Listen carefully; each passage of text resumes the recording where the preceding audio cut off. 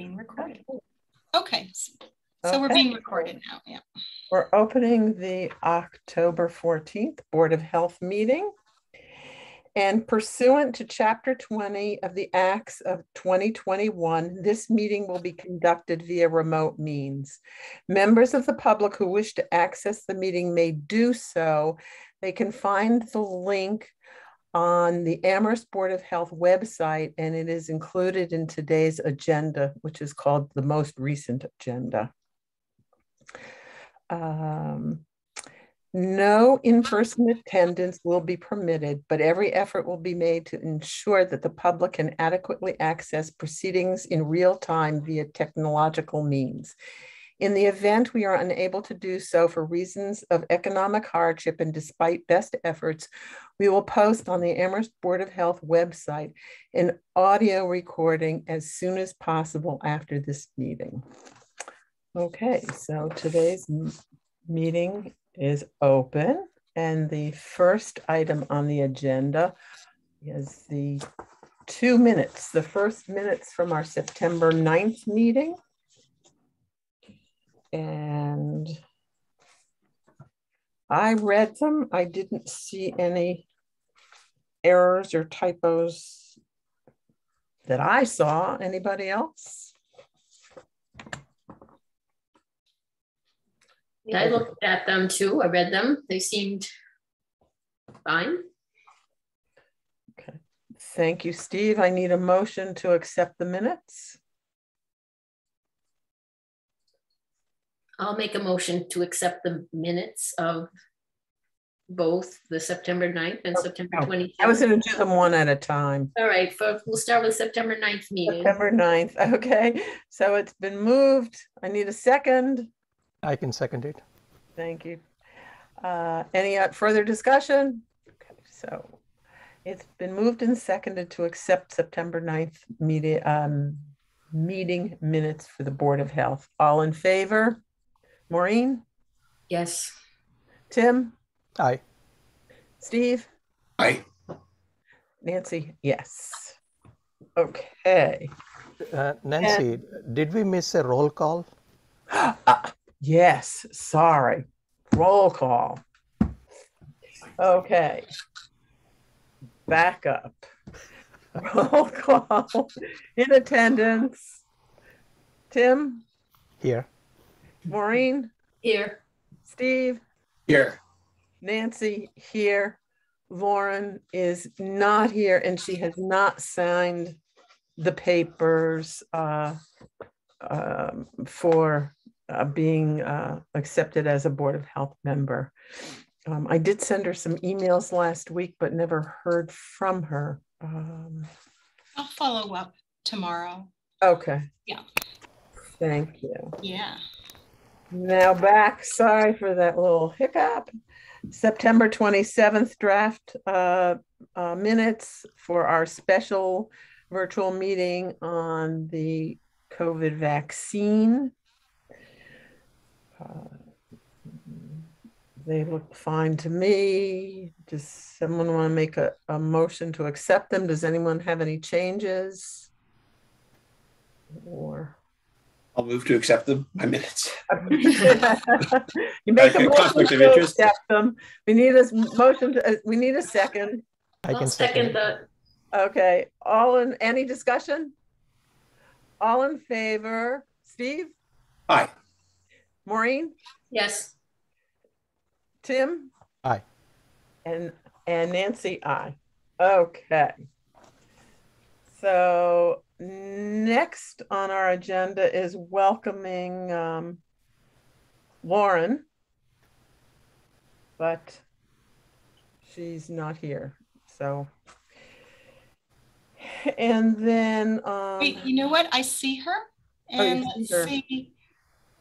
Lauren is in the attendees. I'm going to move her, promote her to a panelist.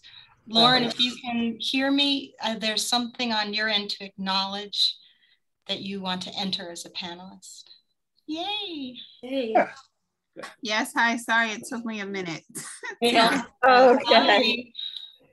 Did you hear what we were saying, Lauren? No, I just know you did the minutes Oh, We just okay. went over the last meeting. You did That's not it. go to town hall to sign the papers that Oh, got your letter. So you're not approved to be on the board. You can be a guest today until you sign them. This has happened many times in the past. So, and so we're sorry. welcoming There was a lot you. of emails. We're welcoming you. There's a lot of emails. Sorry. Okay, thank you. There was this month, yeah. There was way more homework this time than any other time, so don't get too nervous about that. Okay. So reach out to us, and I sent you some information that might help you if you look over it about boards of health in Massachusetts. There were 3 emails. Yes, yes. To help you understand the board and some of its work, and then we can all help you whatever way you need. Okay, thank you. Okay, so the next thing that I'm going to keep briefly under old business is I keep losing things here.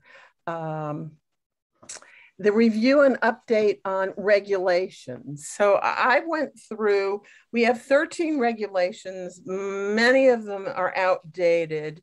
And the 3 that are most relevant right now to our work is the recombinant DNA, which Maureen did a whole lot of work looking on. The refuse, which is coming up today because of the zero waste.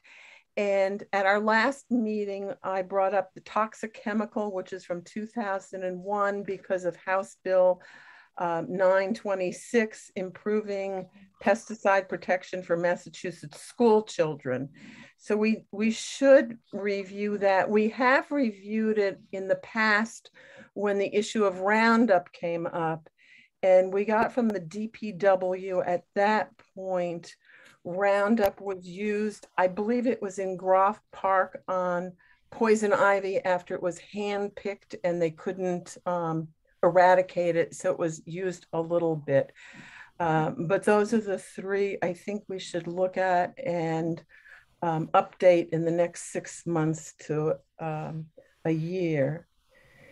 And Maureen, you've taken the lead on recombinant DNA. Well, I really just Googled around, basically. But I did notice that a lot of towns in Massachusetts have regulations in the same era, 2008-ish, actually. Several towns don't have regulations at all, including Northampton and South Hadley, which also have, 2 of the 5 colleges. So I was curious about that. Some of the towns in the eastern part of the state have more recent updates of their regulations. And some have added as these regulations basically ban the higher risk labs in many towns, the level 4. They regulate, they have permits for some of the lower risk labs, and they have registration for some of the labs that fall at the bottom of the risk level, or some that are even not part of this NIH guideline that everybody refers to. So that's sort of what they're doing. But some of the towns have also, not just with the Board of Health, but have added a biosafety committee to their town, in which generally includes 1 or 2 members from the Board of Health, plus some people who have some expertise in biosafety and in generally how to deal with their hazards. Watertown has the most recent update from 2020. And I think that kind of came about because they're getting this big gene therapy research and manufacturing facility that's a Harvard MIT joint venture that's opening next year. So I think there's a lot of, I think where I saw this was a lot of the biotech towns in the eastern part of the state that have some more vigorous activity in their town. I don't know what we need. I guess that was the question. The thing I came down to is like, what's changed? I did not read all 174 pages of some of the NIH guidelines, et cetera. I kind of looked at them to see if I could digest them. And I kind of got the gist, but I didn't really have a good feel for, what the levels actually mean, in terms of if I'm looking at this organism and this genetic manipulation, what is that risky? I don't know. Anyway, so I thought we might need some expert help to sort that out. I can send an email to Cheryl Cibola and ask her. Sabara. Cheryl Cibola is at UMass, and Cheryl Sabara is the public health. So I can send her an email and ask her. The other thing, as we're talking, what's happening up at UMass? They have lots of labs up there. They're not under our jurisdiction. But they're not under our, but No. the Amherst College one is. Right, and Hampshire. Mm-hmm. I don't know if there's anything that meets the need for that kind of regulation. And like I said, neither South Hadley or Northampton that I could find have a similar regulations. Mm-hmm. So I would assume the level of research would be similar amongst the 5 colleges, but maybe I'm not right about that. Anyway, it really did seem like that one, it was banning the highest level risk labs, and then knowing what's going on and maybe in case something happens. And 3 was making sure that the colleges are following, or the labs are following, the NIH guidelines around recombinant DNA and the CDC guidelines about microbiological research. And the only Massachusetts was referred to Massachusetts law was the law that allows towns and cities to hire experts if needed. There's not a Massachusetts law that I could find that has any kind of regulation or guidance on this. So I think we need to ask some questions. Steve, do you have a sense of this? Yeah, I think it's pretty much, he was the former chair of the Amherst Biosafety Committee that dealt with all that. I figured you might. Yeah, and what I would say is that, a lot of in the 1970s, even the lowest levels of genetic manipulations generated legitimate concern that there might be, create a worldwide pandemic or something from these manipulations. But those concerns are really allayed by 40 years or 50 years practically of work in that area. But it's definitely, so I would say, if we wanted to consider something new, and I would not want to be in charge of it because I'm not an expert, but it's really a lot of the stuff that goes on, even at Amherst College, there's much more worry, I would say, about pathogens because they're, like what Alex Purdy is working on, she's very, very safe and everything, but that is way more dangerous than any genetic manipulations that are going on there. Those are, cholera toxins and everything else are in the labs. And so if we wanted to be concerned about what could happen in the worst possible case, we maybe should have more of a general biosafety regulation that covers not just recombinant DNA, which is old hat now, and except for like level 4, like you say, Maureen, Fort Detrick, Maryland is the only place in the country, I think, that does level 4. So of course we shouldn't have level 4, even level 3, but the other levels are not much of a problem. So we can, kind of review that and make sure, like you say, people are following the NIH guidelines. But I would say, considering that pathogens are now very much used in some of that research, the Board of Health has legitimate reason to make sure that the colleges are following good procedures for those. I think that the regulation as written does include microbiological agents and toxins. Oh, so yeah, it's broader than just recombinant DNA. And that falls under those I forget the letters, but the biosafety guidelines of the CDC, Good, which is another whole set of guidelines. So, right. But yeah, you know, and I think what UMass had anthrax research going on in the past. I don't think they do anymore, but it says that they're not under the town's jurisdiction, and I don't know exactly why. So I think we need some guidance about where to start, and maybe somebody to point us in the direction of someone who could help us assess what's needed. I'll send an email to Cheryl and CC everybody. Steve, would you like to work with Maureen on coming up with where we should be going with this regulation, given it's 2021 and the world is much different than it was when these originally came out? And you know our process, it doesn't happen that overnight. We take our time making sure everything's done correctly. Does that sound like a good plan? Sure, I'll be happy to do that, yeah. Yeah, that would be great. Okay, and I'll get that email out tomorrow. The refuse one is going to come up today with the zero waste. The other one is toxic chemical, which, as I said, was 2001. And given the House bill, we should look at that and review it.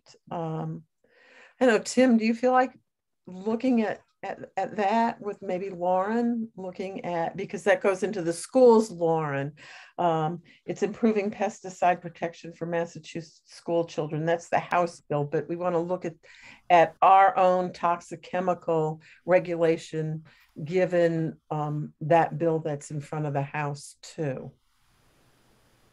Do you feel, can you take that on, Tim? Sure. Okay, with Lauren, after you sign your papers, how does that sound, Lauren, looking at that, given you're the mother of school children? Are you there, Lauren? She's muted, so maybe she. The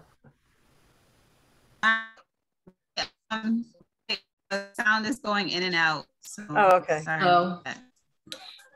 Nancy, we have somebody with their hand up in a question, and I think it's John. Okay, Root. it's Darcy. I think it may be John Root. Can I allow him to ask a question? All right. Yes. Is it John or is it Darcy? Darcy? I had an email that may be John Root on that. Darcy or John, can you unmute and ask a question? I believe. Can you hear me? Yes. Okay. Yes. This is John Root. I'm on Darcy. I'm on Darcy's computer. Oh, okay. Okay. Gotcha. So I was just ready to do my presentation. If you're ready. Oh, okay. Yeah. No, I'm just saying. Oh, okay. The topic is we're reviewing all of our 13 regulations to make a plan to go forward. So you're going to come up under new business. And so the 3 regulations we're going to be working on in the next year are the recombinant DNA, biosafety, toxic chemicals, and then refuse, thanks to your presentation. But we'll get to that in a few minutes, okay? Okay. All right. Yeah, John, I lowered your hand. I have new Zoom skills, so got it. Okay, and I'm gonna mute you until it's time. Okay, thanks. Okay. Okay, so how does that sound for a plan for our regulations? I looked them all up and I have all the dates, and I was going to type it all up and send it to you, but then I thought, well, we already have 3 according to what's going on in. How does that sound as a plan for board members? Sounds fine. Okay, great. So Nancy, I'm going to say, and you can tell me what the protocol is. There is someone with their hand up. If it's a question regarding these 2 things, do we continue to ask a question? Is that appropriate? Okay, yes, it's Samuel Gladstone. Yeah, if he has a question related to the 3 regulations we're looking at. Okay, so Sam, I'm going to allow you to talk. Thank you. I just want, I'm Dr. Samuel Gladstone. I actually was on the Board of Health in the 1990s. I know Maureen, and my question is about the next issue, or when people like John Root, is there a way to allow people who talk to be seen, like the 7 of you? Yeah. So when we get to that, I can allow people privileges to do that. So when we get to that subject, I can let you enter and enable your video. Okay. Thank you. All right. Thank you. Okay. So that takes care of all of the other old game jersey in the backyard. I'm glad you really care. One thing got put under new business, which is really old business, and that is our racist statement that Steve sent out. We voted on at our last meeting, and we accepted the latest version with Tim's edits, and we just have to make a plan for signing it. And I said, I can go up to town. I can go up to the health department next week and sign it. But Jen had an idea for getting it out to people. Oh, yeah. To right. I can expedite that. We have someone that can actually come to your home if that's helpful, and with the document, and you can sign it. I can come to town hall next week. I think I have a plan to do that already. So I'd be happy to just, not town hall, but the bank center, the health department. Yeah. Where is it actually? Is that the health department? Yes, in the bank center. Yeah. Okay. Yeah. Lauren, did you want to say something? Lauren, do you have a question? Yeah, just unmute and speak on it. Yes. Okay. Oh, thank you. Well, was that sent to me as well, or sent to everyone? That document to be signed. I think when you're sworn in and ready to go, is that the? It was done at our last meeting, which you were not a part of. So it'll just be the 4 of us, because it was done in the September meeting. But did you get a copy of the statement to see? If it was recently sent, I will look again. Okay. I was a little behind in my emails. So. Okay. Yeah, it's a bit overwhelming. But yeah, we had voted it in our last meeting, but we haven't signed it yet. And everybody saw Tim's last edits that were already accepted, correct? Mm-hmm. Did you want to say something, Steve? That's fine. Yeah, I can come to the banks, no problem if it's easier. Not a problem for me to come at all. If the door's open in the front, is the front door open these days? The side door is open 10 a.m. to 2 p.m. Good. Okay, that's good. Yeah. Okay. Okay. So we'll get that signed before. But does everybody? Do we know how it's going to get signed then? So I'm going to come in sometime, and even during lunchtime. Any restrictions on when that can be done? There's no restrictions. If you want to contact me directly, I can be prepared with a special pen to sign. But it's 10 to 2, and I'll tell you why. We'll get to it. But we have the new community COVID PCR testing, so our doors are open during that time. So. Good. Okay. Good. Right. Thank you. Okay, now new business. Ed Smith, I saw you there, Ed. We have the well application. Yes, hello. Hi, Ed. Hey. So I think this is the latest in a series of new wells out on Leverett Road. These are parcels out of the old Kittredge estate. Uh-huh. So I believe you would have gotten the materials that were shared from the applicant. Everything seemed in order to me, except one thing on my letter. There's an illustration on the back of the letter of support that I wrote, and it indicates that there's an orange cone in the picture at the northwest corner. It's really the northeast corner. It's okay. And the northwest corner is the corner, or the southwest corner, excuse me, is the corner that the septic system will be off. So there's a great deal of separation. And I really didn't see any issues with the site. I had a question, but I don't know the geology there. If they're going to be putting a future paddock and barn in, the well is uphill from it, that the manure and all won't get into the That's right. well. Yeah, there's a slight drainage down across the driveway presently. I imagine that they'll grade that out a little bit more than already was, but there shouldn't be any interference between the two. Okay. That was. Ed, what stage are we at? This is just a drilling permit, or like we're going to still see the toxicology from the the water sample data later? That's right. This is just the drilling permit. There'll be a submission of a water supply application to you to certify that it's an approved drinking water source. Good. Okay. So there have been problems only in aesthetic quality, I believe, to the water wells in that area.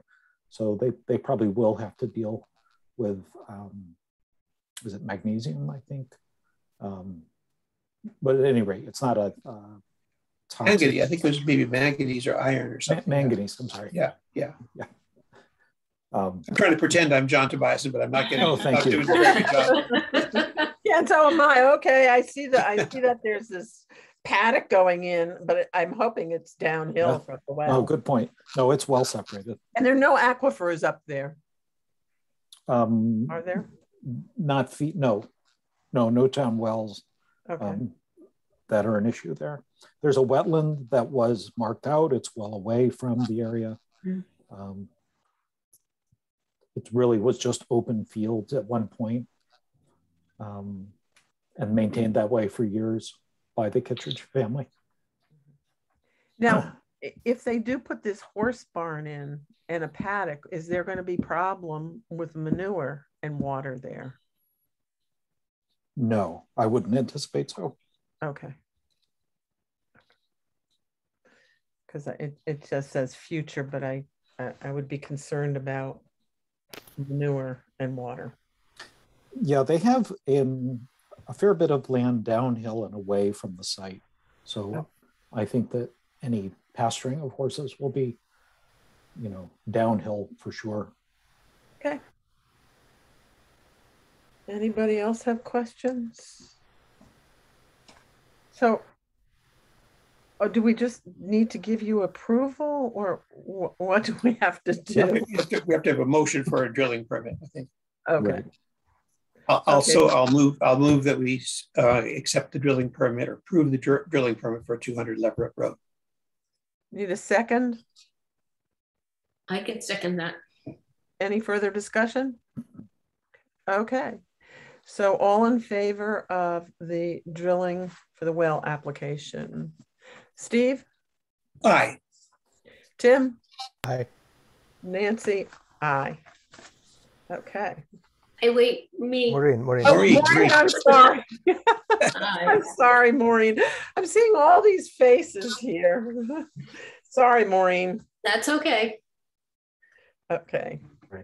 Great. Thank you. I can take the paperwork from here, and we'll be back when the well is ready with the water supply request. Okay, right, great. And I'm going to say goodbye for tonight. Thank you. Thank you. Thank you very much.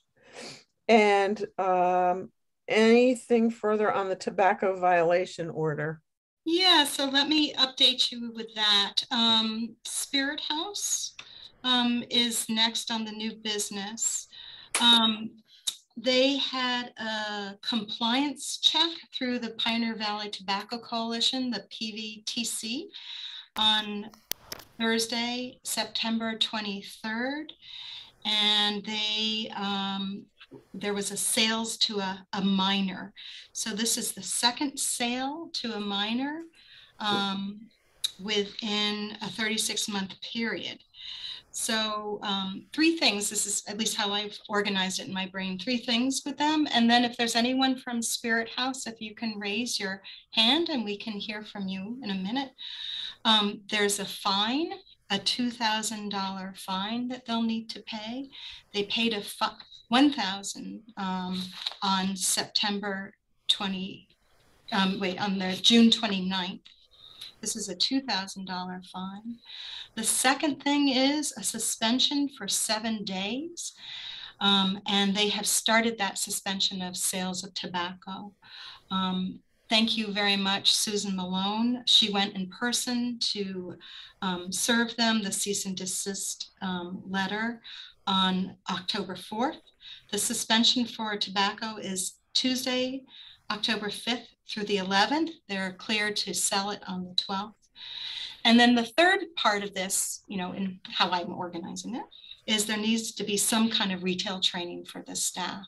And so I think that's something that we've all talked about. And if it's okay with everybody, I'll take that on unless someone wants to do it. And if anyone wants to join me, but I have the tobacco products handler quiz, and I'll take a look at it. Looks really comprehensive, but you know, just I have a fresh set of eyes. I can sort of take a look at that. And then with your support and your help, I'll figure out how to start working with the sellers. Right now, I look, there are 19 people with tobacco license. So that's a big number. So let me sort of take over if that's a good plan, and I can continue on with that, because I think there needs to be some kind of, you know, training. And then just as an FYI, just because I'm new to this, I put a call into Stephen McCarthy, just he's, you know, with licensing, and I just want to report this to him. So he has an email, but I just haven't spoken to him. Is there anyone from Spirit House? I don't see any hands up, so that's what I have to report. And that's taking a lot on if you consider the fact that there's likely to be multiple sellers at each of the 19 places. Are you aware of that? Well, you know, I can tell you, I know the number, but maybe I'll need some guidance with that, or you know, how I can do it with inspections, you know, work it in. So, but it seems like we just need to sort of reboot that a little bit. So Jen, I'm willing to help you in any way I can. Oh, okay. I developed that quiz with the hope that we would not be where we are today with this second violation. The regulations went into effect last January 1st. There's been a lot of change and transition in the department, and you're dealing with COVID and everything. So it slipped a little behind, but anyway, I can help you. Okay. And you had talked about getting materials together to bring, and I can help you bring them to the establishments to help them with a process to do this. Okay. Yeah. Thank you. I appreciate that. So let me just take a real deep look at this and see if it can be incorporated into other things that are going on, or how it needs to be done. But I appreciate that. Okay. Yeah. Thank you. I remember poking around about education for this and found that the DPH had a new video, I think, about for employees. That might be worth just taking a look. Yeah. If that's helpful. Oh, absolutely. Right. I think it was a video. I think it wasn't just slides. I know they have a new program, you know, Get Outraged. So maybe they have some new material. And other states have educational videos that they use to help prevent this too. Okay. Okay, so now we will go on to Waste Haulers Zero Waste Committee. And I want to thank Darcy and John before you start. They've done a tremendous amount of work on this, and they're going to do a 15-minute presentation, and then we'll open it up to questions and answers and how we go forward. And this is then also looking at one of our regulations. So Darcy and John. Okay, so can you hear me? Yes. Yeah. Okay, so let's make you visible, let's see how to, okay? yeah. So I'm now going to share the slideshow that we have. Whoops. Share screen right there. Can we make John visible? I don't think it's He necessary. comes and goes. Let's see. There you are. Oh, yeah. There we go. Hello. Okay, so we're sharing screen. Yeah, right there. Okay, so thank you very much for allowing us to introduce this amendment to the Board of Health regulations to include curbside compostable materials pickup in basic hauler service. My name, by the way, is John Root. I used to be the chair of the Town of Amherst Recycling Refuse Management Committee. Zero Waste Amherst is a volunteer organization that formed recently. They're committed to achieving zero waste, and one of their first priorities was to examine whether we could change our hauler system to reduce trash in our waste stream. And so the proposal that Zero Waste Amherst is offering is to review the Board of Health regulations and add a hauling program that will move the town towards achieving these zero waste and climate action goals, develop a list of questions and suggestions within a month, work with ZWA to finalize the amended regulations, and vote to adopt those regulations within 90 days. The background is that I mentioned I was chair of the Refuse and Recycling Committee. We submitted a solid waste master plan for adoption. It was accepted for consideration with enthusiasm, but nothing was done about it, in part because of the timing, the transition from the town meeting to our present government. So, and the committee was dissolved because we were going to be part of the ECAC, Environmental Climate Action Committee. So this year, there was a DEP Technical Assistance Grant survey that demonstrated the best hauling practices of 9 cutting-edge communities. And also there was a Smith College capstone project survey that focused on Amherst and made recommendations for hauling practices, and which are substantially what we're offering now. Also, the Environmental Climate Action Committee recommends zero waste infrastructure changes as part of what they're doing, one of their priorities. So the Board of Health has the opportunity and the responsibility to address this waste reduction as a public health issue. There is no way, of course, when we throw things away, it's either going to go to a landfill or to an incinerator, and landfills, and they both cause serious public health outcomes. The state of Massachusetts has its own zero waste plan, but they essentially have not done anything about it, and I don't think they're even close to achieving their goals. Reducing waste can't be the sole responsibility of individual residents, as we'll see. The Board of Health has the jurisdiction over this issue, as you might be aware, and you have opportunity to make significant impact by taking the lead on this proposal. So we need to reduce the amount of trash we dispose of, and for environmental justice reasons in particular. I'm going to skip over some of these slides because I really want to make sure we have time for plenty of discussion. But environmental justice really is an important issue for me and for all of us who are concerned about the impact of solid waste, and communities that are disadvantaged, low income, don't have power. They don't have a seat at the table. So we can say, not in my backyard, but they are not able to make that decision for themselves. And so they are often the victims disproportionately of public health impacts of these both incinerators and landfills. So the state, again, is not really following through, and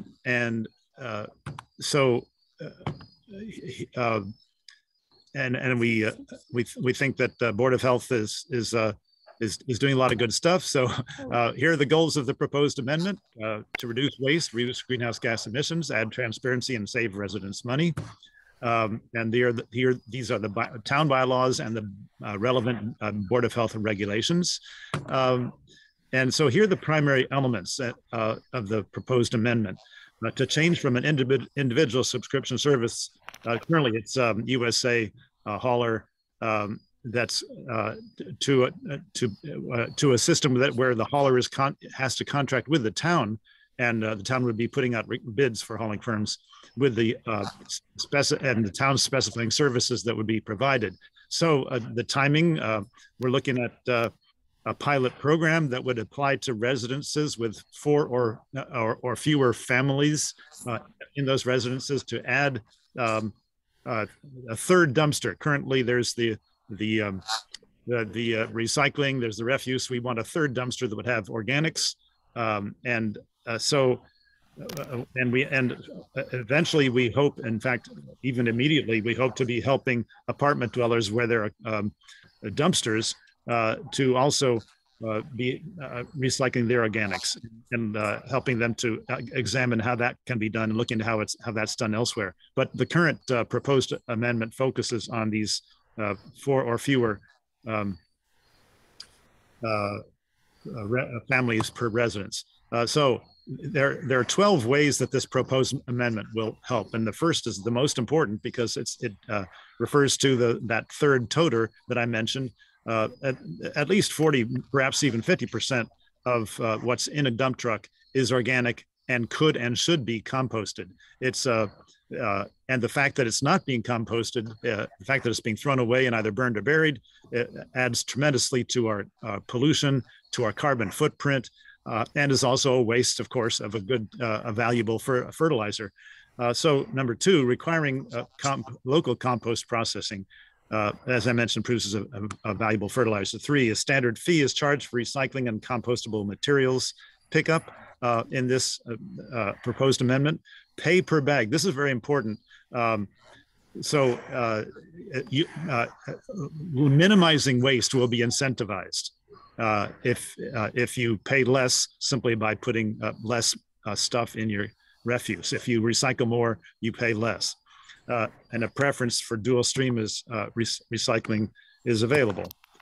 5, bulky waste pickup items. They'll be picked up curbside several times a year, including student move out and move in times.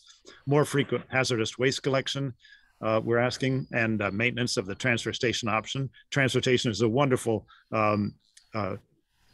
institution in Amherst, and people can save money, and they can also recycle and divert a lot of things from the waste stream by being members of the transfer station and paying that annual fee. Transparent pricing of services and pickup schedule should be posted by the hauler. We want them to have an efficient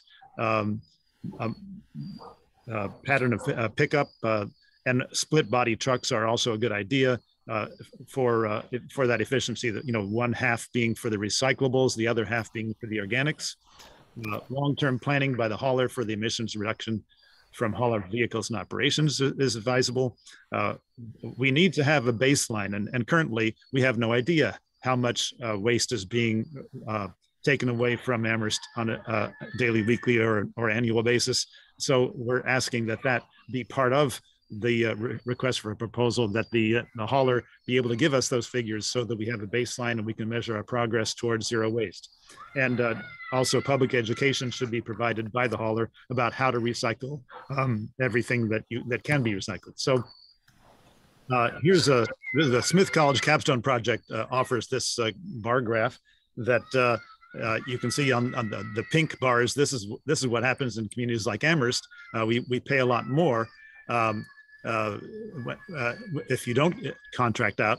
And right now, USA is essentially a monopoly. But here on the right, you can see South Hadley, Pittsfield, Longmeadow, and Shutesbury. They're all paying a lot less because the town is putting out an RFP and hires the hauler. And again, about a double average Amherst individual contract compared to the average surveyed town contract. We're paying about double what the other towns are paying. So the phases of the pilot program: first, evaluation of that phase 1, extension to multifamily residences would follow, hopefully, and homeowner associations. Extension to business and institutions as well. Transition to direct services by the town is a distinct possibility and might be advisable. And this is being supported by the DPW as perhaps a desirable outcome. So there's been a lot of support for moving to this contract model. The solid waste master plan was very much focused on the recycling of organics. It was our top priority, and also moving to a pay per bag, pay as you throw hauler system. There's also the DEP technical assistance study that I mentioned earlier, and the Mass DEP promotes transition from subscription haulers, service haulers as well. The Smith College study is in agreement with this, and residents. The recycling committee did a survey as part of our townwide public education campaign, and there was a lot of enthusiasm for diversion of organics and pay as you throw. So the ECAC zero waste goal is consistent with this contract model. And also, as I mentioned, DPW staff members are behind it. So in summary, we're requesting that the Board of Health review the ZWA's proposal to amend the BOH regulations to add a waste hauling program that will move the town towards zero waste and climate action goals, increase transparency and reduce fees to residents, costs to residents, and then develop a list of questions and suggestions within a month, work with ZWA to finalize the amended regulations, and vote to adopt the amended regulations within 90 days. And thank you very much for giving us this opportunity to make this presentation. Whoa, you're way under your 15 minutes. I'm happy to hear it. You all have the slides, so I don't think you need me to read everything verbatim. Okay, do people have questions? I have something that's, I think, very fundamental before we get into any of the details. So the Board of Health is 5 unelected people who have the responsibility that is very clearly defined by our charge. I'm going to read it. It's 1 sentence. And that responsibility for unelected people making rules that bind everyone with penalty of law has to be used very carefully, because it's undemocratic, let's face it, but it is necessary because of public health.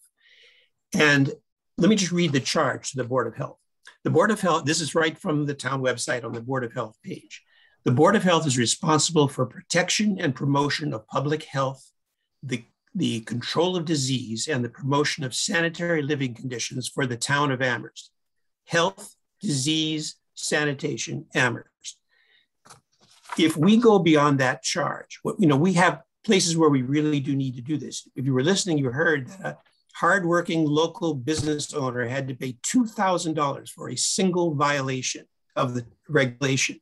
That is a state law, but there are other ones like the mask mandate that we put in. It had very difficult effect, made business difficult for some people, but it was done for an absolutely clear purpose that was within that charge. And if we go beyond that, and if we do things, and I agree 100% with what you're saying, I would vote for it. I actually already do compost everything except paper for recycling. I totally agree with it for all the reasons you said. But who has ever gotten sick from putting compostable materials in a landfill? Unless you can answer that, this is just not our job. Okay, it's very tempting. You have a town council, they're hard to convince. Darcy's on it. Why aren't they doing it? You think, well, we can find 5 people, really just 3 of the 5 as a quorum, as a majority, and you can have something that binds people with the force of law to do something they may not want to do. So it's very important to me, at least, that this have a direct health impact, not just in the landfill as a whole. I understand toxic leachate. Leachate does not come from the compostable materials, as far as I can see. The methane is terrible. It's ridiculous that that's coming out of the landfill. Methane is absolutely inert when it comes in contact with living organisms. There is no biochemical process where methane has any effect. So this is your job, for me at least. What is the health implication? Why is there a health problem with putting compostable material in a landfill? Raising my hand.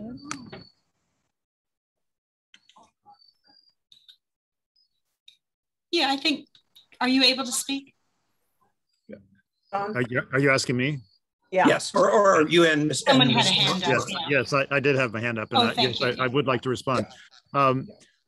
There are no borders, of course, when it comes to either pollution or climate change. pollution and climate change are both existential health issues. We live in smog, ozone levels. I mean, that we get an F in terms of the Pine Valley, in terms of our climate, in terms of our air quality. So it's every municipality, every state shares equally in the responsibility of minimizing our waste. And yes, when compostable materials, which again constitute about 50% of whether it's thrown away or whether its destination is an incinerator or a landfill. When I was on the committee, the town asked us to make a determination which of those two was a preferable option, to burn or bury our waste. We were not able to make a determination. We came back with the statement, they're both terrible. They both had terrible consequences. We really can't say which is worse. So they are a public health issue in the ways that I described. They significantly contribute to a carbon footprint, which we don't have a planet B. Now everyone is recognizing this to be an existential health crisis, and I underline the word health in that sentence. And it's also a part of the extinction crisis, because pollution is affecting and climate change is also affecting animals. And pollution affects, I don't have the figures, but there are a distressing number of deaths every year worldwide that are caused by air pollution. And again, there's that environmental justice responsibility that we have. Again, we're all affected, but especially the environmental justice neighborhoods that are more likely to have those facilities in their neighborhoods. Now, we just want to say one thing here. So, there's a lot of things that affect health. Warfare affects health. The Board of Health of the town of Amherst does not do foreign policy. Poverty affects health. The Board of Health of the town of Amherst does not have a way to redistribute income and wealth within the town. We have a charge. That charge is very specific, and I still have not heard why putting compostable material in a landfill has any health consequences per se. And so that's my barrier that I still have against our doing it. And by the way, I would add another thing, that I looked at many of the municipalities that have, municipalities in even one state that has composting mandates. And in no case was that done by unelected health authorities or boards of health. For example, Boulder, Colorado, you mentioned in the materials we got, the city council voted that. The state of Vermont has a widespread composting mandate. The state legislature voted it. Seattle was one of the first, 2012. The city council voted it. And very relevant, Hamilton, Massachusetts, a community not that different in size from ours, recently, within a few months ago, put in something that's very similar to what you are advocating. And that was done by their select board. They have a select board instead of a council. They have a Board of Health just like we do.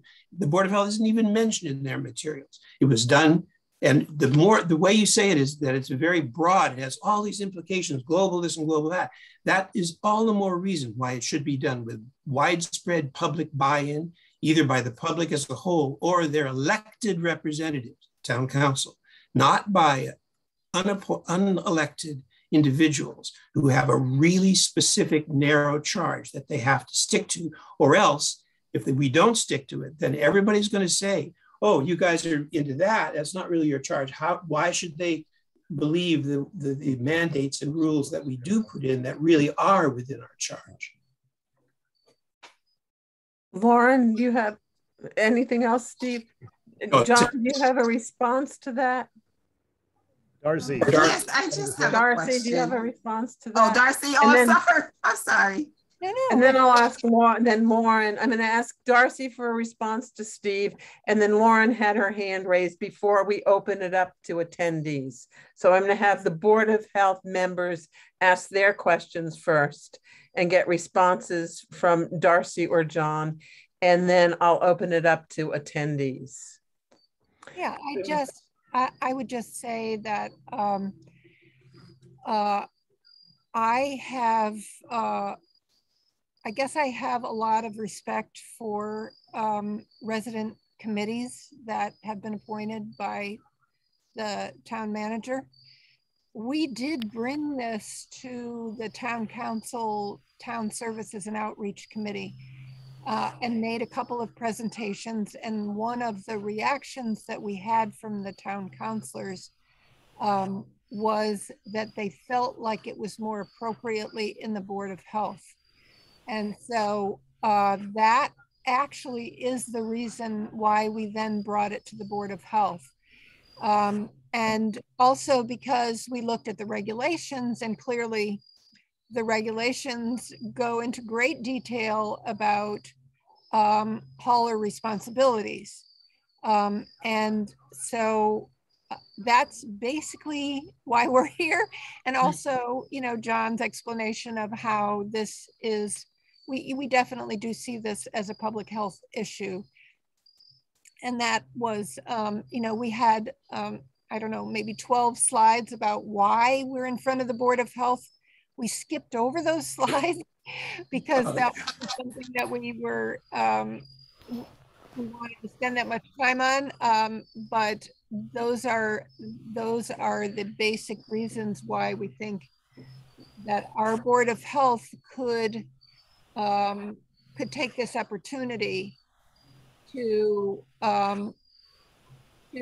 take some bold action on both zero waste and climate action, climate justice, and amend your regulations. I mean, because you have regulations that are specifically focused on haulers. So, thank you. Questions? Okay. Steve, do you have any other question for Darcy? Okay. So Lauren? I have a question. Oh, okay. Lauren had her hand up next, and then Tim. Okay. Lauren? Are you there, Lauren? Yeah, thank you. I hope my thing doesn't. I'm here. Can you hear me? Yes. Yes. Can you hear me? Okay. Yes. I hope my thing doesn't cut off, but I wanted just to ask a few basic questions. Like, are you asking the Board of Health just to write up a mandate? From your presentation, I wasn't sure if I understood if the pilot program, is it going to be just for homeowner residents? You said something about like colleges like Smith College. Are you looking to work with the colleges on their zero waste, on an approach to zero waste, or is it, and what about the residents who live in apartment complexes, the dumpsters? It is a public health issue or a health issue when, you know, the trash smells, you know, bad, and if there was a way to separate the disposable food from, you know, regular trash, maybe that could cut down on that. But I basically was not clear on what you were actually asking the Board of Health to do, and would that actually bring, how would that then bring in the project to the different residents or the different colleges that you wanted to work with? And also the last thing I want to do, there's a lot of things going on in my head, but the last thing I wanted to ask is, like, I like to compare things, like the guest that was talking about the well application, and we asked if, you know, was the horse manure going to affect the water? And so I think it could be like the same argument that, you know, even though, you know, food is contained in a place where it might not get into soil or get into water, it's still, you know, a quality issue. And that's just what's on my mind. I don't know if that is helpful at all, but. Yeah, I can respond to that. And it's a really good question. Basically, we are asking the Board of Health to amend their hauler regulations, and that to create this pilot program. The first phase of which would just apply to 1 to 4 family residences. The reason why we decided to focus on that first is because it's much easier to get it started with that, because the single family residences have toters, and toters are easier to start an immediate program. Whereas the apartment complexes and the businesses have dumpsters or some variation of dumpsters. And that is going to take more time to figure out how that will work. Although I think that apartment dwellers are going to immediately want to be part of this. And so I think that there should be an effort to immediately, have focus groups at apartment complexes to try to work out what the problems are. Do they need to be, toters or dumpsters? Do they need to be in a cage? Do they need to be, a lot of different issues, which I think the people who live at the apartment complexes would want to weigh in on. And so that's what we're hoping for, that, that we could get started with the first phase. And at the same time, we could work with apartment dwellers on the second phase to see how that goes. And colleges, same thing. That's a later phase. The institutions in town and the businesses, and because they are going to be more complicated, and they might be a year or 2 down the road to do that piece. Does that answer your question, Lauren? Lauren? Yes, it does. Okay.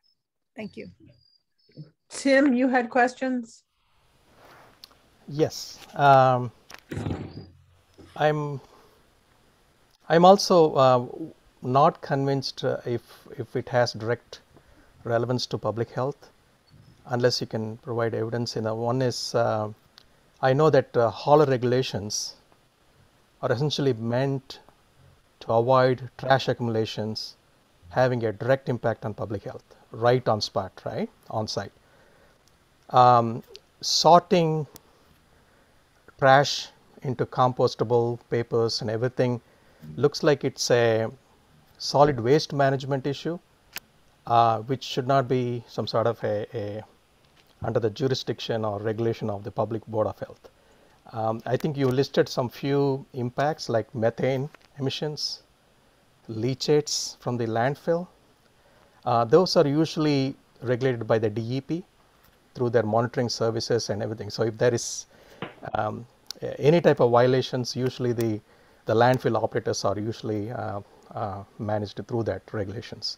So I'm again reiterating Stephen's question on why it is a board of health's jurisdiction rather than a town council or even DPW's. DPW manages the drinking water quality, wastewater treatment, everything, and we don't do much regulations on how much they should treat wastewater. You see what I mean? So right. I think that there should be a very clarity on few things, and then also climate issues. That's a global phenomenon, and we are very less powerful people, only having a jurisdiction with Amherst, town of Amherst. So going beyond these boundaries is a much more broader issue.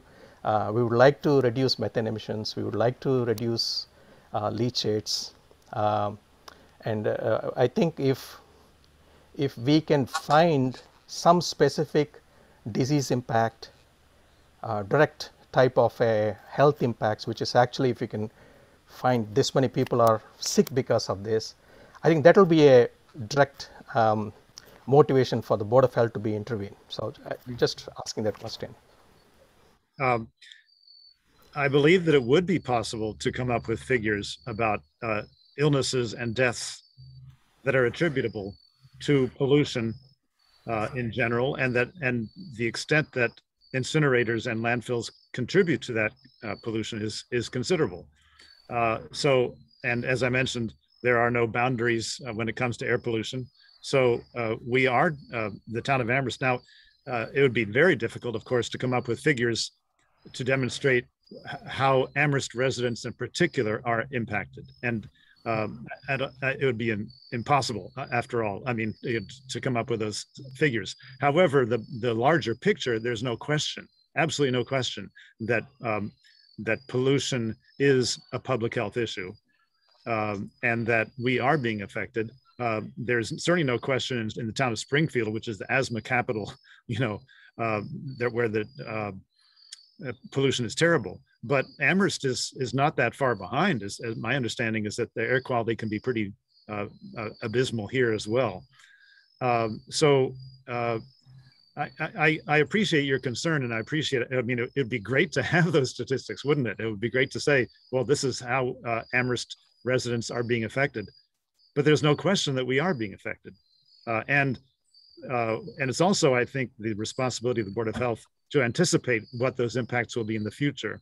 And if, as is the case, the more we go down this path and the less responsibility municipalities take in limiting refuse disposal, which with the impacts that it has on pollution and climate and everything else, the more these problems will intensify and become even more severe. Can I have a follow-up question?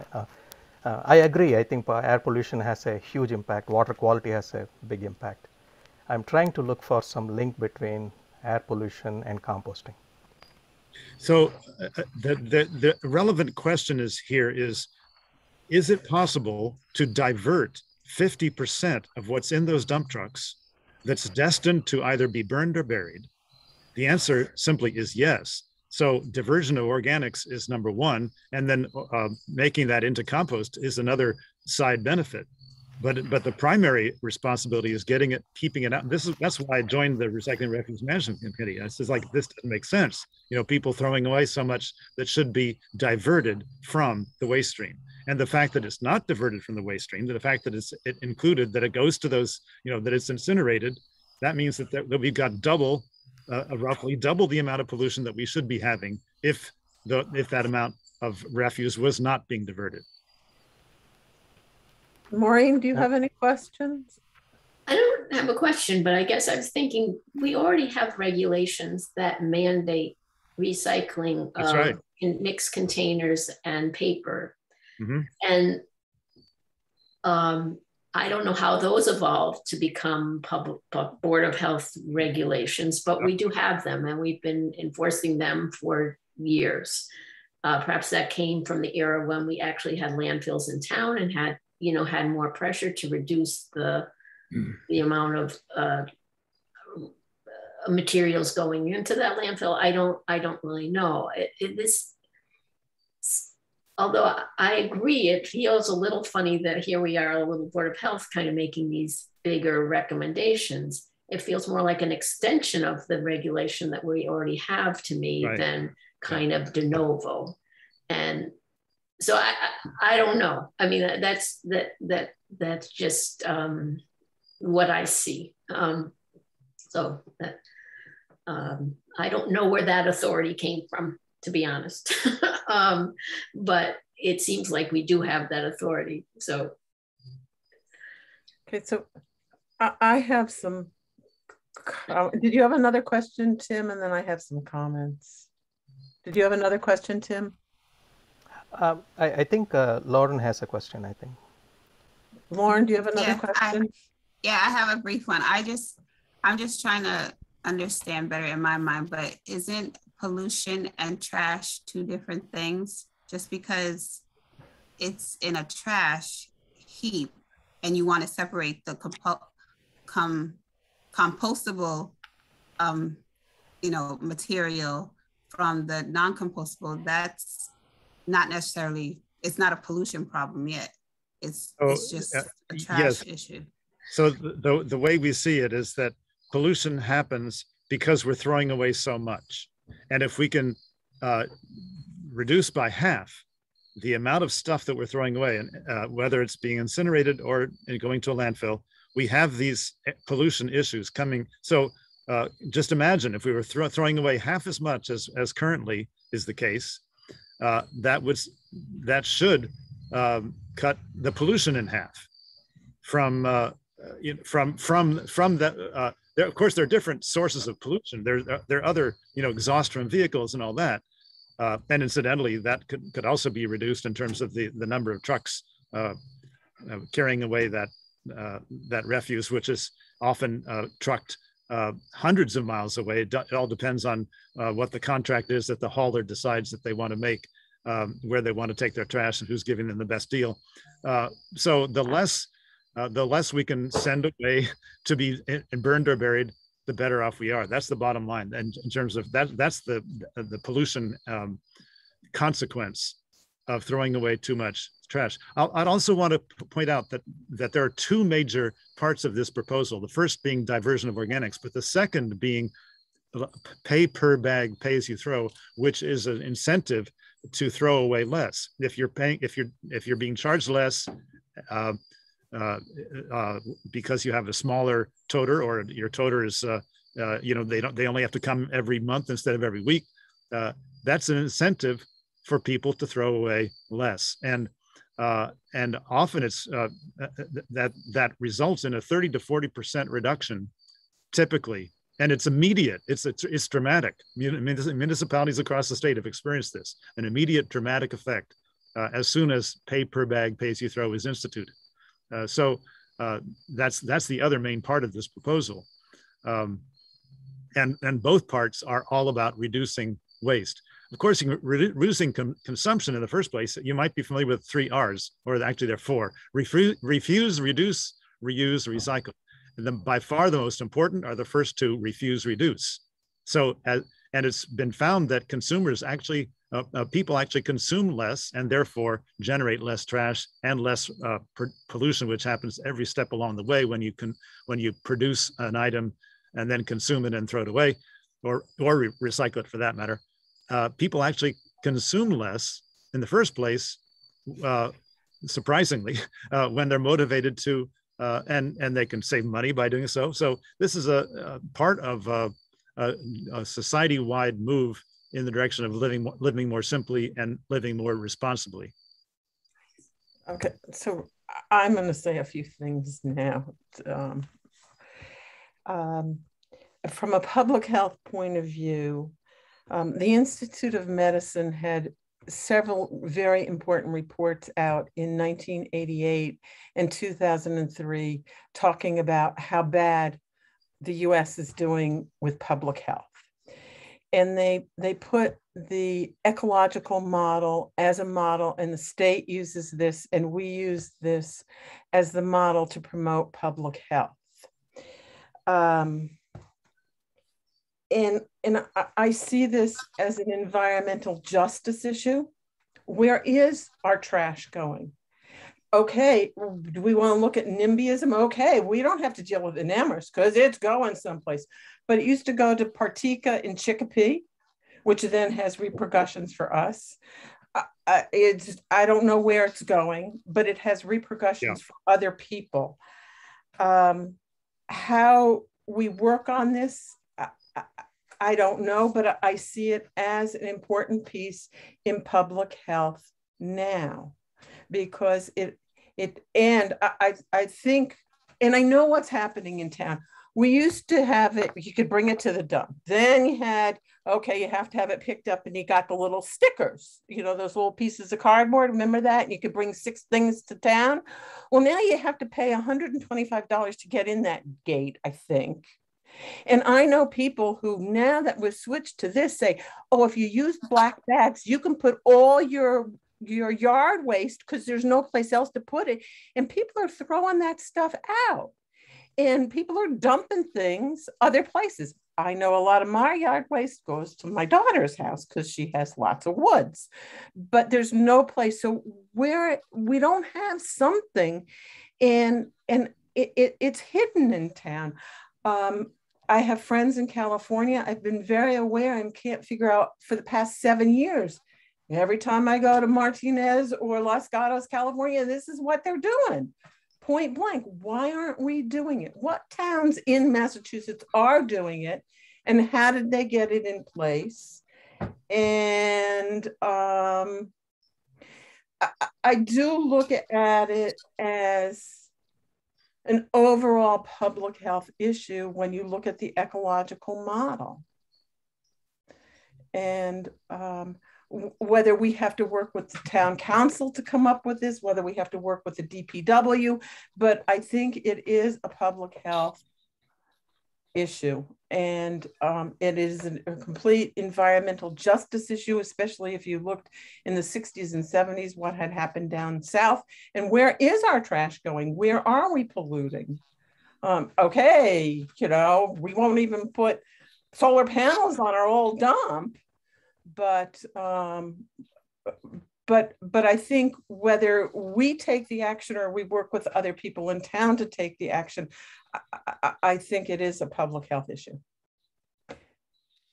Nancy, other comments? Yes? There are two people with hands up. Yes, now I was going to open it to public comment. Okay. Do you want me to do that or? Yes, please. Okay. So, Elaine, I'm going to allow you to talk. Thank you. Thank you. I think you should be hearing me now. Yeah. So good evening, and I appreciate the time. I'll try to keep it brief. I volunteered to report back to the League of Women Voters about what's going on with zero waste. I'd started to join the group back in 2020, but I didn't think they were well organized. And Darcy has sent me some emails, and I think they've gotten along the way a little bit better.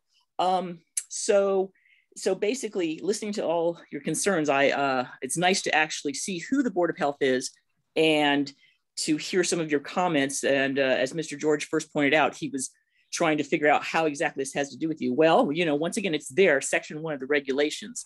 And as Nancy, as you pointed out, the other issues involved, it's very much in the aegis of the Board of Health to take this up. Zero Waste has done a lot of work in 2 years trying to get this together. And let's see, I don't know if possibly you can champion this and lob it over to the town council when the new one is elected and carry on with this. Now, I mean, you're concerned with what does this have to do with health? Well, all those questions have been answered and will be answered again. They're in the presentation. You all know it. We know it too. And I guess the real issue is, you know, when can we begin doing this? It's very important. And okay, I don't want to take any more of your time, but thank you. That's what I had to say. Thank you. And Sam Gladstone has his hand up. Okay, so Sam, are you able to speak if you unmute? Samuel? Can you hear me now? Mm-hmm. Okay, so I just want to summarize a couple of things for me. So there seems to be question. Are you hearing me, or is there a problem? Yeah. You are. Hearing you. So I'm just getting some strange feedback. Are you hearing that? Yes. We hear a little bit of feedback, but we're getting you. It's hard to talk with that. So just to the pollution, if you put it in a landfill, our stuff goes somewhere. Methane is created. It's 80 times worse than carbon dioxide.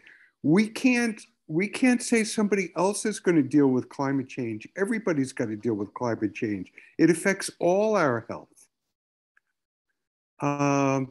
And if you burn it, just like John said, we have a huge asthma problem in Amherst, and we already have problems. Wherever that goes, we have to take responsibility. It's our waste. And there's a history on the Board of Health in Amherst of being out front.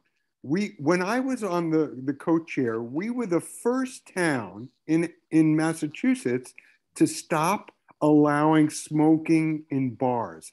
It was outraged. People were outraged. It was a huge fight. You can't smoke in any bar anywhere now. There's no reason for you not to take the lead. It sounds like you have been asked to take the lead by the town council. And I would really encourage you to be brave and move forward. This does have to do with everybody's health. And I think it's really important to take this on. And it's not going to happen. There's a lot of work that's going to have to be done, but you have people to work with who will help you in this process. And so I just want to really thank you all. I know what it's like to be on a board of health. It's a lot of work. And I thank you for doing it and for listening, letting me talk. Thank you. Any other comments from attendees?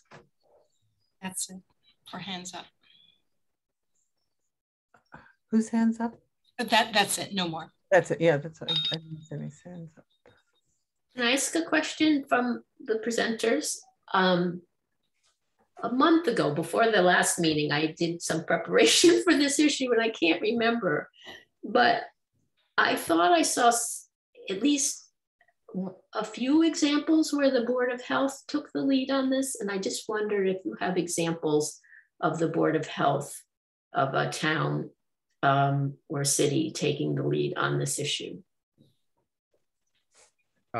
I don't have any examples, but as people have been observing, the Board of Health definitely has responsibility for managing refuse and recycling, and you already have regulations. So we're talking about whether the regulations are adequate and whether they can be improved, and that's our proposal. It's definitely specified to be a Board of Health responsibility. But no, I don't have an answer to that question of what other Board of Health boards of health have done this. You, Darcy, or? Well, we know that in Massachusetts, this would be taking the lead, and that Hamilton was the first town in Massachusetts to ban organics in the waste stream, and that was just a few months ago. We have talked to the people in Hamilton and gotten a lot of good information from them, but that was through their select board. So that's the only town in Massachusetts that I know of that has curbside compost collection in basic service. Yeah. Another comment I could make about the responsibility of the BOH is that the regulations, as has been commented, there are actually supposed to be consequences for violation of contamination of refuse with the recyclables, and it's called contamination for good reason, because it does have those public health and pollution results. Unfortunately, it's an unenforced mandate. There are no, I think that the responsibilities for enforcement are supposed to be shared by the police and by the Board of Health, and the Board of Health just doesn't have the resources, and the police doesn't have it on there, and so it's an unenforced mandate. But the fact that these penalties are part of the regulations indicate how important someone at some point decided that they were. Well, I would like to make a comment about that. I think a regulation, that just shows the difficulty here. If we make a regulation, it has to be not only enforceable, but actually enforced, or else it's a joke. It's just a gesture. Oh, we're saying it's legally required to pretend that it's important. So that if we're going to go ahead with it as a Board of Health, at least, if the town can do what it wants, and I would support the town doing this, but if the Board of Health does it, there better be a way. We have, 1.5 health inspectors, or maybe 2, something like that. It's a very small number of inspectors who would be available to do this. And I don't know if the trash haulers could be held to do that, but that is a very important thing. It has to be enforceable and actually enforced. Okay, could I comment on that, please? Yes. So our proposal does not suggest that we should focus right now on enforcement. The only reason I brought up enforcement was to point out that some initially when these regulations were promulgated, they were viewed as being important enough to have penalties. But our proposal is not proposing, our proposal has nothing to do with the stick. It's all about carrots right now. It's all about setting up a system where people have the opportunity to throw away organics. We're not proposing that they be charged or penalized. We are incentivizing though, because if they use their compost bins, then they will throw away less and they'll spend less money. So why do you need a regulation? I love that. Why do you need a regulation? You're saying you want to do it voluntarily. Let them do it. Make it possible. Because currently there is no option of compost organics recycling. Currently, there is actually through USA, but it costs $15 extra per month, right? Which makes it like $650 or $700 for a trash. So it's not very practical, and it's very hard to find out about it too. I actually was curious about it, and I tried to look at the USA website. There's nothing on it about any rates, anything. And I contacted them, and they told me, yes, I could do it, but it would cost an extra $15 a month. And my neighbor does that. If you want to recycle your organics, you can do so by becoming a transfer station member and paying that annual fee. Mm-hmm. You can also have a compost bin in your backyard if you have the wherewithal to do that. But realistically, I think it's a safe assumption that if we offer that third bin, and if there's that incentive to use it, because people will realize that by using it, they will spend less, then we should dramatically, and also so the combination of those two things should dramatically reduce the amount of stuff that goes in that refuse, whether it's recyclables or organics, either one. I don't think that's what the proposal says. I mean, if that's what it says, that you're going to require the hauler to provide an opportunity, right?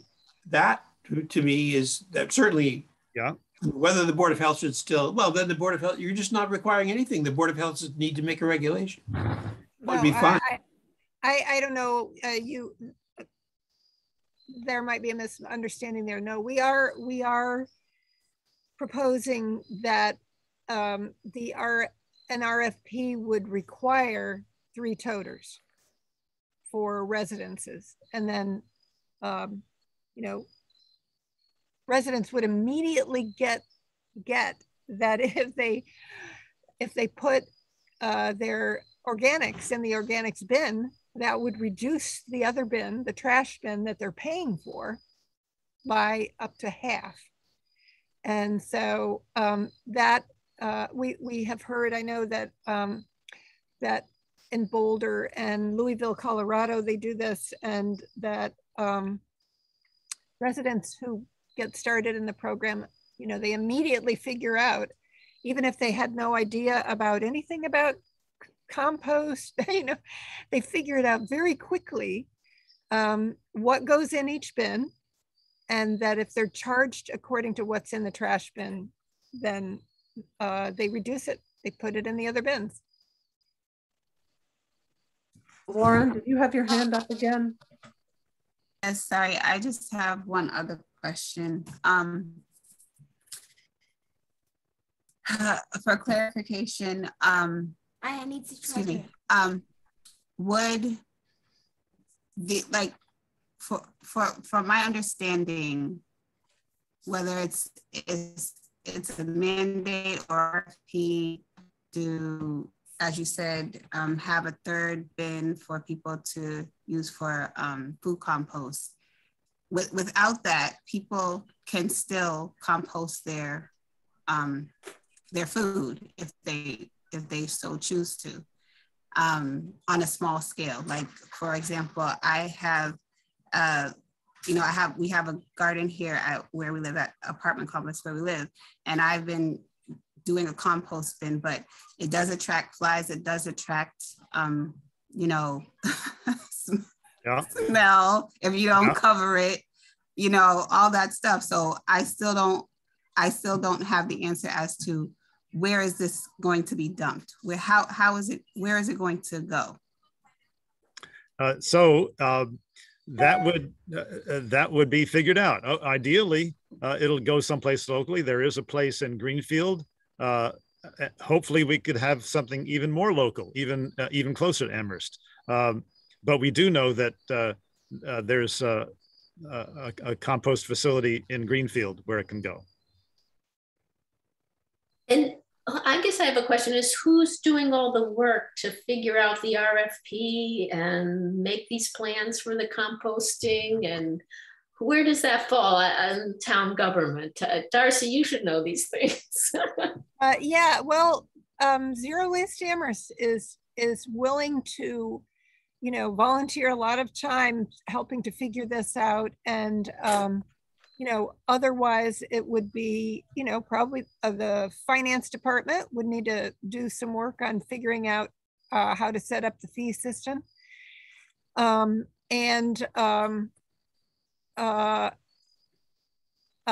The procurement office would probably be helping with writing the RFP.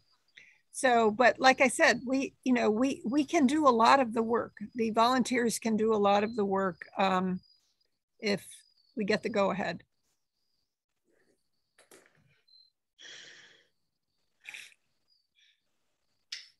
Because yeah, the RFP it will be a challenge, but we have examples. Like we have examples from other towns that have contract systems, Agawam, South Hadley, and so on. So, you know, they have their RFPs. This would be different because we'd have different requirements, but it's doable. Because clearly the health department doesn't have the abilities to put the wheels in motion. You know, they don't have the expertise or the personnel to do that. Yeah, I think that it would be, yeah, it would be a coordinated effort between departments, definitely. Okay, so Darcy, who would be involved? Okay, so the Board of Health, you're looking to write a regulation, but this also involves the DPW, possibly the town council. Who should be involved in this process? I'm not, well, I think that probably the first thing that needs to be done is some kind of a financial analysis, and that could be done by staff. I think that is we have not been able to do that because we don't have any baseline data, and to find out exactly how much it would cost residents would basically require the town to put out an RFQ and see what came out of the bids. So yeah, that would be probably the pure procurement office, and you know, obviously Zero Waste Amherst could help with that too.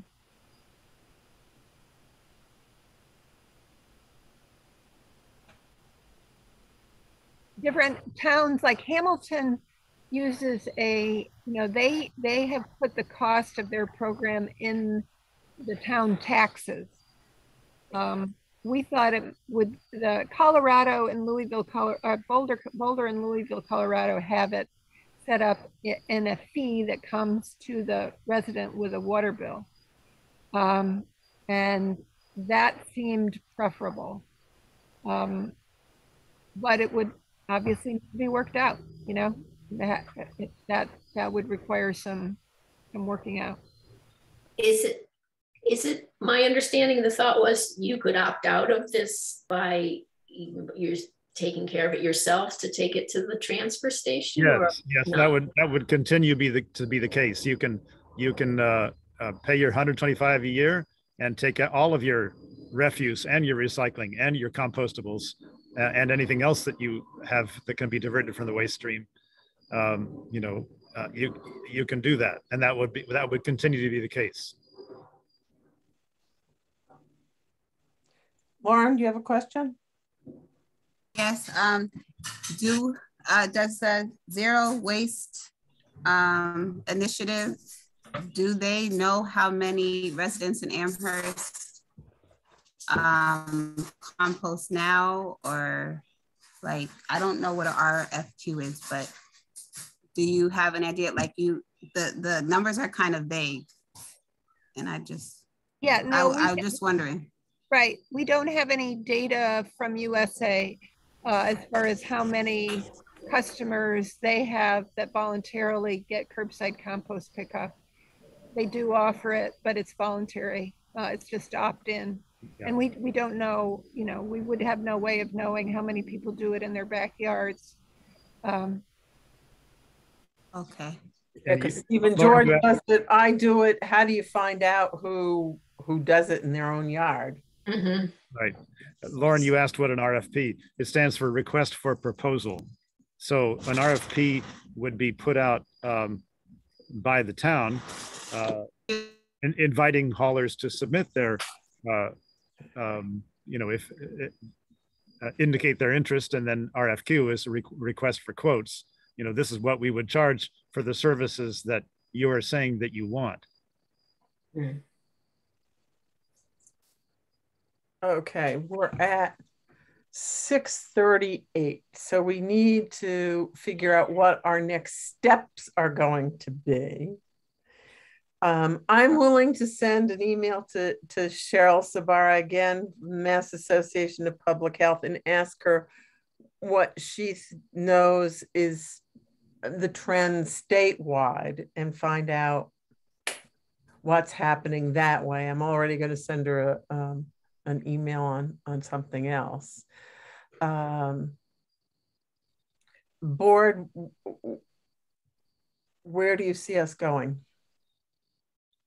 I really think this is something the town should do, and I just don't see it still as being something the Board of Health should do at all by itself. I mean, if we had total buy-in from the council and they said, this is from, we want this done, but since you have some kind of jurisdiction over trash, you will help, we're going to do the financing part and so on, we agree to that, then we'll put it in the proposal, in the regulations that are you know, ostensibly from the Board of Health, but it has to have town buy-in, and especially because of the staffing and so on. And I certainly would be willing to talk to the counselors or whatever I could do to try to facilitate that, because this is definitely something we should do. I just still don't think the Board of Health should by itself, unelected people, put this in a regulation. And I really like to know, by the way, where the mandate for the paper and container recycling came from.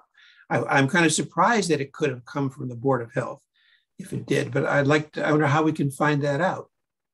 When did that start, and how did it arise? Because it would give a precedent, even though I think it's weird that the Board of Health would do it, because it doesn't seem to have anything to do with health at all, though it's great that we do it. So where did it come from? I think it's consistent across the state that all municipalities give the Board of Health that authority and responsibility. Mandatory recycling. Okay. Yeah, it's also back to the late 80s. The late 80s, yeah. And then revised the last in 2014. And also, Steve, when you said not only the town council, but the DPW, I see it as the DPW, the Health Board of Health, and the town council. So now, how do we, Darcy, you're on the town council. How do we go forward? And also, I wanted to tell the board members, we had 4 emails today supporting this from town residents. So there has been support, and there are also other attendees. I don't know if they're supporting this or against this, but they're also there. I could mention that we've had consistent support from Hitchcock Center for the Environment and League of Women Voters for these initiatives. Okay. So Darcy, you brought this forward to the Board of Health. You are a town councilor. How do you advise us working clearly together with the town council and the DPW? Yeah, would it be possible for this board to request the town manager or DPW, probably the town manager, to come up with a some kind of financial analysis of how this could work, because regardless of where it goes, whether it goes here or whether it goes to the town council or wherever, people want to know how much will this cost. Yes. And bottom line. the only way that we can find that out is by putting out an RFQ and having some 2 or 3 haulers come back to us and say, this is what we would charge you for this. You know, this is what a contract would cost. And so that, I mean, I guess we can't really know what the numbers are until we do that. And we can't do that until someone comes up with that RFQ. And you know, like I said, we would be able to help by providing some samples, but it would have to come out of the procurement office, I'm pretty sure. So, but if this board could encourage the town manager, say, you know, we're interested in this, we're not sure what direction to take or whatever right now, but we think that this is something that would need to be done in order for anybody to decide to go forward, because, you know, we do need the financials. Okay. I would be willing to work with you, Darcy, to come up with this that I can bring to the board for our next meeting to discuss and go forward with asking for the, what do you think of that, board members? And then I will also ask Cheryl Sabara what else is happening statewide. So can I? So, sure, Tim. Go for it. I mean, whether it is taken by the town council or DPW, looks like an economic analysis should be done. Right. And if so, I think it has to be initiated by those who have the money to invest in, right? Which is the town council. Or I mean, thing is this aspect of recycling is universally accepted as an important one. Everyone agrees that it's a really important one. Waste is, you know, zero waste is a no-brainer. But thing is, and if if it has to be started by Board of Health, I think one of the things is I still have a weak argument for health impacts. I know Nancy mentions the ecological model, but the ecological model has some sort of boundaries. You know, if we can have a whole ecosystem of the Earth system, then it becomes appropriate for us to make a decision. So here we are given a mandate of a boundary limit of Amherst Town. You see, that is the biggest limitation what we have. And so I think since it is a behavioral change for every individual of a citizen of the town of Amherst, it has to be a democratic process which has to come from town council. So, Lauren? Sorry, I just have another comment. Yeah, I have a comment and a question. I feel like, why is it on the taxpayers? And even though I'm not a homeowner, I just don't understand why you're starting there. I mean, this is a college town. Many people have said that the universities and the colleges don't really contribute to the town budget. So I don't understand why you don't start huge institutions and approach them instead of going individually to, because taxpayers. I don't think that. Lauren, right now, trash, every individual household has to pay for their trash, whether you have somebody come and pick it up or whether you take it to the town dump. It has nothing to do with the colleges. It's each individual residence. And so that's where we have to start. I don't think you have to start there, but I'll end it there. No, I think the university has a pretty good program of compostable waste management, where I used to get compost from them, but then they decided they needed it all for themselves. So they use it on for what they need on campus. I think they're pretty responsible in this area, although I don't know the details. I think I want to follow up on Lauren's questions. I think she has a point, you know. why there are big institutions relative to some individual contributions. Why are we not asking them to do it? I think that's probably what the question Lauren is asking. And I think UMass has a really good solid waste management. Amos College asset. So institutionally they have a buy-in because there is a big incentive for showing as a campus as sustainable.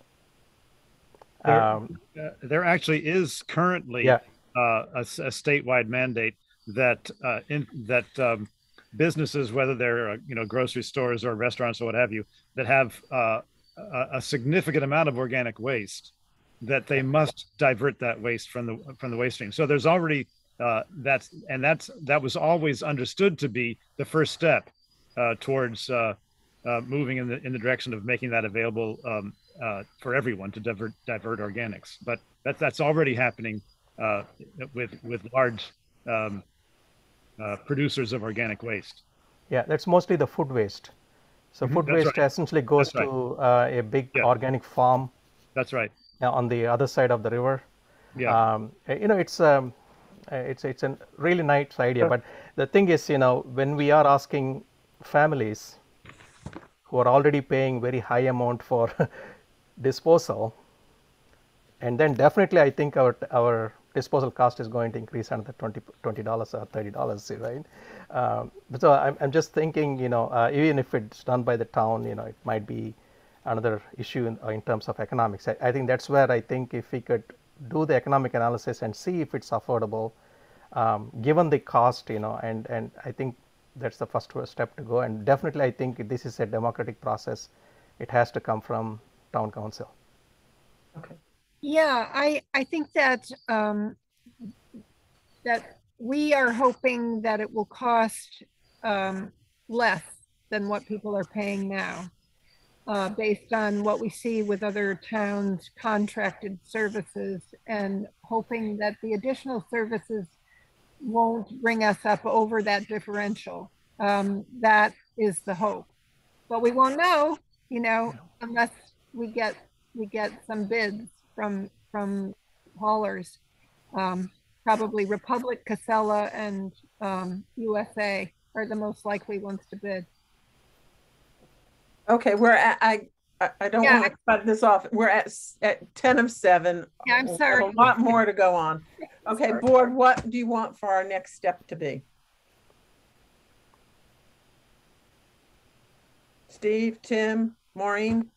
Well, I agree with it. Ask the town, we have to have some interaction with the town council and the town manager to say, I would say, this is not something that the Board of Health is ever going to mandate on our own, because like what Tim said, it has to be done with buy-in from elected representatives. And so we're asking the council and I guess the town manager to help out with the first steps to get the economic analysis. Yeah, the town council, the town manager has the authority to do that on his own. And so, and we have had discussions with him about doing that, and he seemed open to going ahead and doing it, so. So we need to send a letter to the town manager. And the council. And CC the council, town manager, town council. And we need to get this letter written. I'm willing to draft it, Tim and Lauren, anyone would like to, Maureen, anybody want to do this, or shall I draft something and send it to my colleagues on the council, on the Board of Health, and see what you think? Yes, Darcy, do you have any guidance for this letter? Just that, like I said, I already brought it to the town services and they send it to you. So I personally think that the main entity that we need to interact with right now is, or that you need to interact with. Okay, so Steve, do you want to draft a letter asking for the economic analysis, send it out to us, and we will discuss it and vote on it at our next meeting to send to the town manager with a CC to the town council. Sounds good. Sounds like a start. We need a motion on this. Don't need it. We all agree. Okay, but we don't need to vote on it. Wait a minute. We better make a motion. Okay, I make a motion that we draft a letter to the town manager with the CC to the town council to begin an economic analysis of moving to the zero waste management. Any comments, discussion? Should that include some more information beyond economic analysis? Because about the questions about how many people are ill, or some sort of a statistics behind it in the analysis, or you just pure economic analysis? I have looked through the. Look through the I'm just saying, right? The economic yeah. analysis, if they can provide some additional details, if possible, because they're going to have a RFQs, right? With the waste haulers, is that right? Tim, do you want to work with Steve on the letter? Two people can work. Yeah. No, I'm not clear about what is the economic analysis involved. Is it only the hauling cost we are interested in? That well, you'd probably want to know, you'd probably want an RFQ, and you probably would want some kind of analysis of staffing needed to have the fee system put in place and maintained. Right, staffing in the town, right. Within the town, there would need to be someone in charge of the fee system. Mm-hmm. So that. And it's important that when the RFQ goes out, it specifies the elements of the proposal to include both the third total for organics and the paying for the amount. I mean, there'll be a set fee that everyone will pay, but those who throw out a lot less refuse will be charged less. John and Darcy, why don't you write that paragraph, just one succinct paragraph saying that, okay? Just that part of it, because that's some details. What exactly is the economic analysis, the RFQ, aiming for? I mean, I can try it, but I think you should do it. Just a one paragraph. Mm-hmm. All right. Yeah. Send it to Steve. Email it to me. I'll look you up, Darcy, and I'll send you an email so you know my email, okay? And yeah, we can do that, definitely. And it's all in the amendment to the regulations. We put it all in there. What's there? Okay. We can send it to you. Okay. So Steve will get the draft letter written. We'll get it before the meeting. Then in our next meeting, we will go over it, and then we will vote on sending it to the town manager with CC to the town council. Sounds good. Okay. All right. Thanks so much. Thank you. Thank you. Thank you so much of your time. That was more than 15 minutes. Okay. Thank you very much for your work. I may have muted them, or they're back in as attendees, I think. Okay. Whew. Okay. Director's report. Okay, so I'm just going to quickly go over the review of the COVID data and how it pertains to our mask order. I think everyone's been following along our dashboard on the town webpage, but right now we're at 26 active cases.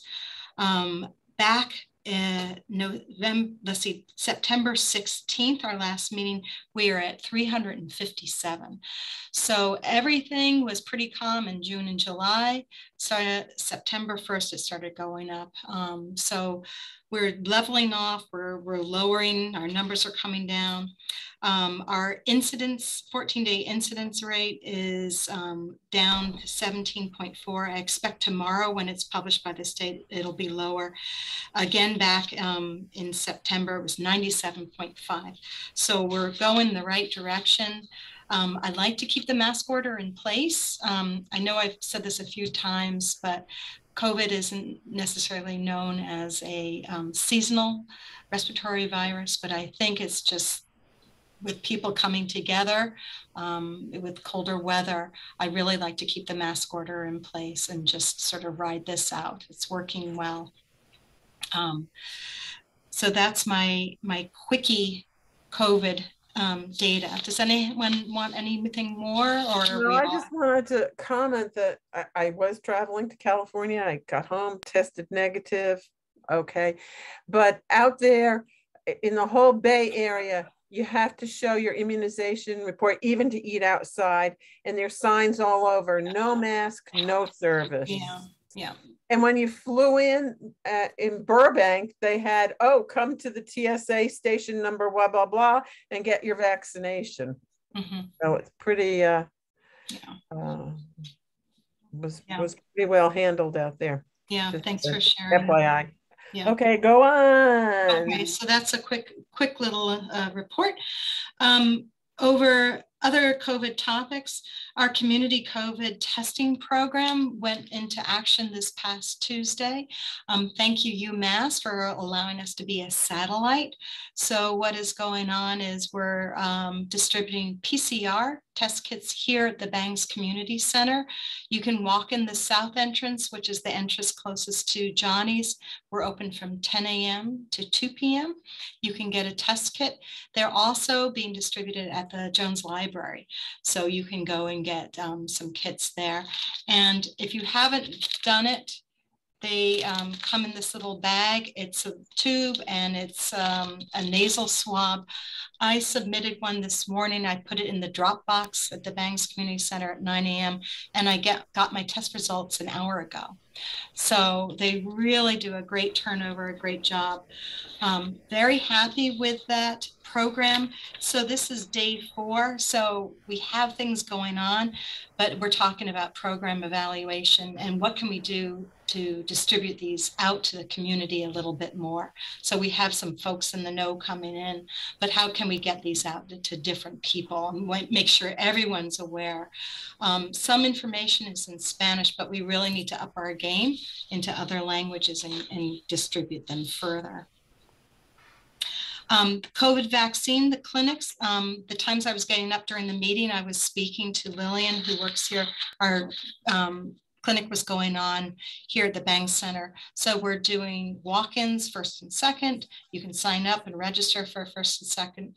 We're also doing that 3rd dose to people who are moderately or severely immunocompromised, and we're doing boosters if you're 6 months out. So I think the final word I heard was about 75. So we did 13,000 shots this spring. We're not going to be doing everybody. We don't have that ability, but the thing is that people can get them in other places.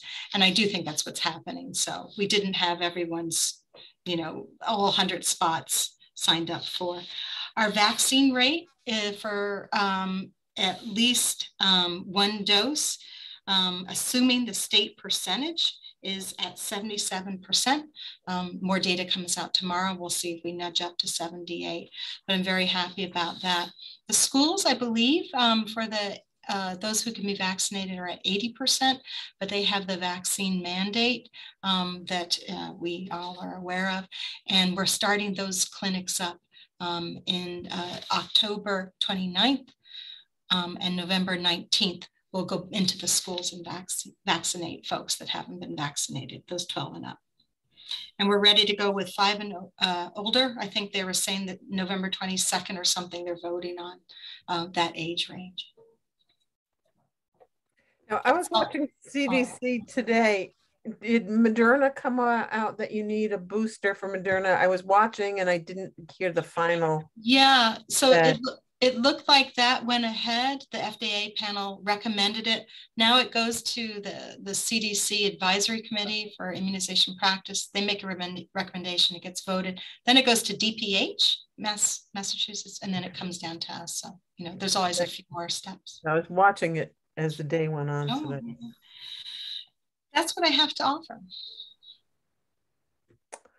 Okay, I only have anything else. Any questions for Jen from the board members? I have one topic not anticipated by the chair. I got an email late yesterday that the interview process for The health director is going to be on Monday. I'm on the interview committee, and it will start at 3 o'clock. It was supposed to be at 2, and that's all the details I have right now. I don't know if board members have any specific questions you would like me to ask during the interview process. If you do, please email them to me. And I'll be home in Amherst after this weekend for the unforeseeable future. Mm. Any other comments? Okay. Well, thank you all for all your work. Lauren, welcome. Please do go get your work signed. Call the town hall. The town is at the town clerk for swearing in.